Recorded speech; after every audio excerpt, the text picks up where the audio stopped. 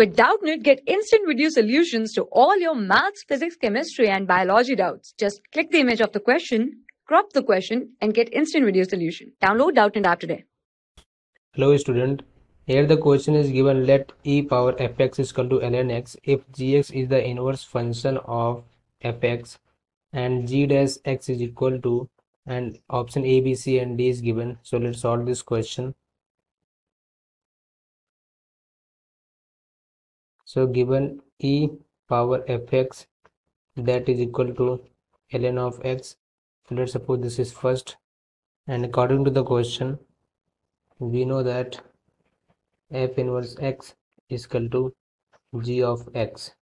Now from equation first written on the above, we know that this may be written like e power e of fx. Using logarithm property, we know that ln of x is equal to a, so x is equal to e power a. So this is the property of logarithm. Now we know that gx is equal to f inverse x, so this may be written like e power x. So now we have to differentiate, because here the g dash x we have to find. So let's differentiate this gx with respect to x. So we get g dash x that is equal to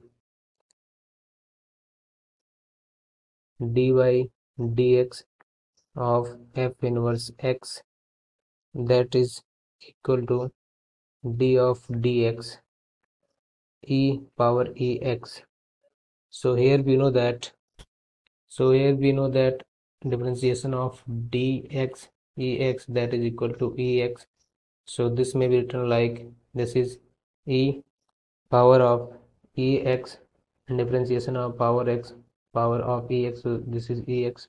Now so we are getting g dash x that is equal to g dash x is written like e power x into e power ex, that is written like e power of x plus e power x.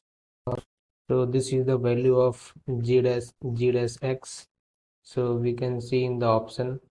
So here e power ex plus x, so this is e power e of x plus of x, that is option D is correct. Thank you. For class 6 to 12, IIT JEE and NEET level. Trusted by more than 5 crore students. Download Doubtnut app today.